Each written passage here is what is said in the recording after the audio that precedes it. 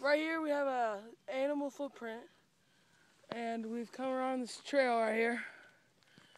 And what's happened, guys? We basically this is probably one of the most exciting starts to our expeditions. We decided we'd follow a trail all the way down there, and it led us up these hills up there. And Graham found claw marks on the trail, and we have deer footprints here. And you may think that's a deer footprint because there's some right here, and you may as well just say, oh, well, it's probably a deer because those deer footprints are there.